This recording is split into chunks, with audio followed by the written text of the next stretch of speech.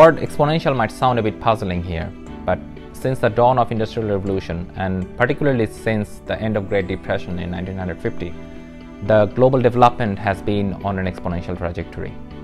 The global economy has increased by a factor of 14 since then, while the industrial output increased 40-fold. And all this came at a cost of environmental degradation. The world is now 1 degree Celsius warmer than the pre-industrial period, and the concentration of carbon dioxide was never so high in the entire history of the human civilization. We are at a planetary emergency, and we are seeing the threats of a destabilized planet. The rule of exponential climate action is very simple. We have to halve our emissions in every 10 years, starting from now. If you are an individual and making car trips every day of the week, then replace half of those trips with bicycles and trains.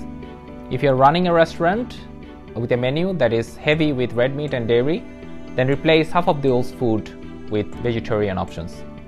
And then talk to people about your action and inspire them into doing the same. We have solutions that are available now and market ready for implementation. Some solutions are technical, like electrical vehicles and renewable energy, but some solutions are also really personal, like changing food habit and family planning. We also have all means to implement the solutions.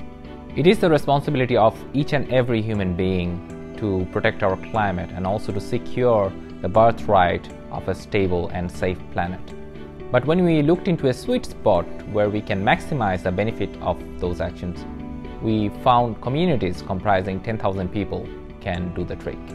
This can be communities in neighborhoods and cities, universities, companies and industries, but also can be networks of communities that are spread around the world but has the same goal and vision and ideology. And if the communities from all around the world step up, we can already get half of the job done. We're in this journey together. Let's act exponentially.